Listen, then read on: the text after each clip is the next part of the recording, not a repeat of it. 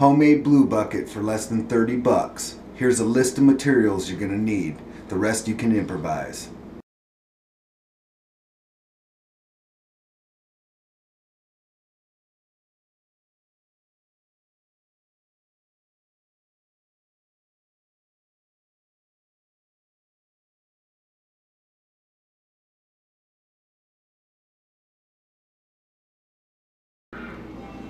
Alright, today I'm going to show you how to make a blue bucket from home for less than $30. Pretty simple. I got this little tin here at an antique store.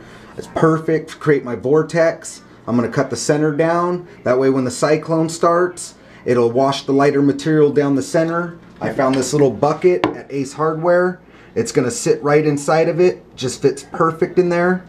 I got this little tote from Walmart. I'm going to fit it down inside on one side, push it over.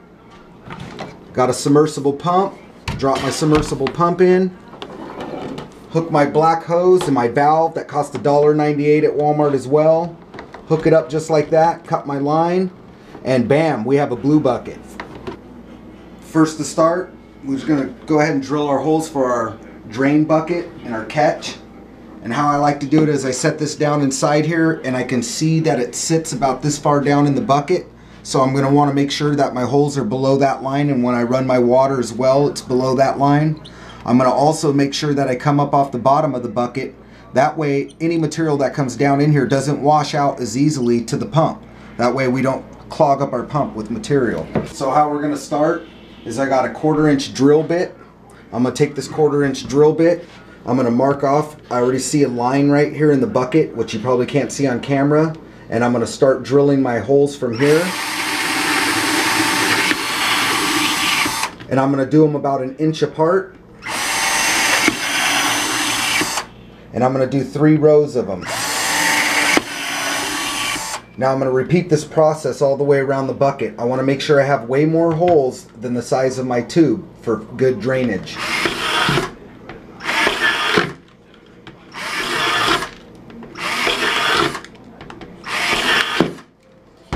Okay, so now we finished drilling our holes. You want to go on the inside and make sure you deburr all these pieces. That way they don't get inside your pump. Now we're going to do our blue bucket's cone. And the way we're going to judge the height of our cone and where we're going to want to cut it at is pretty simple. What I did was I grabbed a pitcher of water. And I'm going to go ahead and pour this pitcher of water in here until I get it to the line that I want. That I know that my blue bucket's going to be running at. And that's about the level I want, so I know that I'm going to have to cut my cone somewhere right about in here. I could go a little higher maybe. So I took a rubber band, a simple little rubber band, and I'm going to put it over the top of this like this. And now I'm going to walk it down until I get to my water line. Once I get it down to my water line nice and even, I'm going to take a Sharpie and I'm going to mark it with the Sharpie. Okay, as you can see, we used the Sharpie like I said, and I got my line. I cut the center out where I wanted it. Now we're starting to ship up over here. Looking pretty good.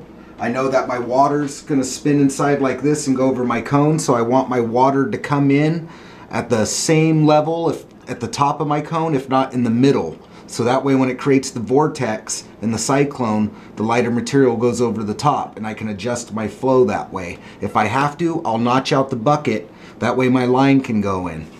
I'll show you what it looks like as soon as I get it done. Okay, so I got my hole punched into the side of the bucket, into the little tin. I siliconed it off really well so that way it doesn't leak. I also siliconed it off on the other side here, so that way it don't leak. I tagged it with a piece of wire so that way no strain happens on it. And you see how it comes off, sits inside there. I also got it hooked up to the pump. That way it'll pump the water, create this vortex, push the lights over the center. Now all I gotta do is let it sit and dry overnight, and by tomorrow we should be able to run some material through it. Alright, now that it's running, I can see how the water's spinning in a circle here. I can adjust my flow with my control valve, and you can see how it creates the vortex. I want to go ahead and turn this down a little bit. Now you can see how the water is spinning on the inside, and it's just coming up over the top right here. Now I'm gonna go ahead and go get me some material, and we're gonna see what it looks like as it runs. Okay, so I got my blue bucket up to speed. As you can see, it's creating a nice cyclone, and the lighter material's going up over the center. I already classified my material here. It's real fine. That way it helps better run inside of this bucket if it's classified down well. And this separates the black sand really well. You can watch the lighter material go over the center. And if you don't like the speed that it's at, you can always turn it up. But I'm kind of liking it running a little slower. That way it can take its time and make sure I don't wash out any of my good material.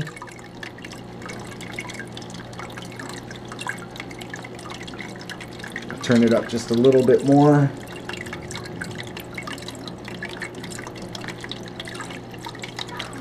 Add a little more material. You can see how it starts to create this starfish effect, and it's washing all the light material right over here to the center, and it's coming off the inside.